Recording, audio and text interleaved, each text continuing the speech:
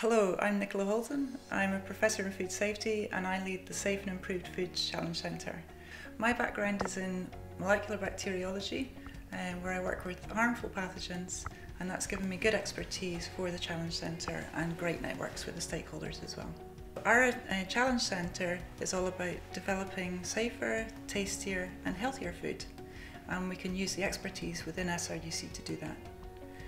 The reason that we want to do this is because we've got the big challenges on the horizon. We have to think about climate change, we have to think about changes in food policy, for example. So some of the things that might be affecting us right now are things like EU exit and the impact that's had, for example, is revisions of all of the food safety regulations. Some of the longer term aspects that we need to consider are changes in sustainability in agriculture and the impact that has on food production and what the producers will do as well. Other aspects we need to take into account are technological developments, so for example how crops are grown. We also need to take into account consumer demands as well and how that might change and the impact that has on food production and what is being produced.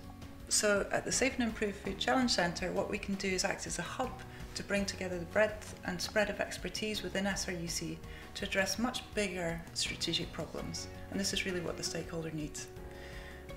So if you're interested and you want to find out a little bit more, by all means have a look at the webpage or feel free to contact us.